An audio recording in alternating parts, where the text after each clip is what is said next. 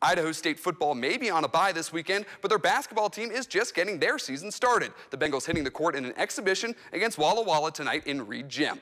Plenty of new faces for Idaho State. We'll introduce you to a few of them tonight. To start it off, we're going to go right down into the post, meeting Meridian native and former BYU Cougar Colby Lee. The big man lays it in for the game's first points. Now the Bengals are on the run. Jay Nagel finds Brock McKenzie. The transfer from Point Loma finishes off the break. Both Lee and McKenzie are in the starting five for this first exhibition, and they're joined by former Santa Clara guard Miguel Tomley. Here he picks off the pass and shows off the Euro step for a pretty 2 points. The Bengals look good. They win big. Another exhibition at home against Park University on Tuesday.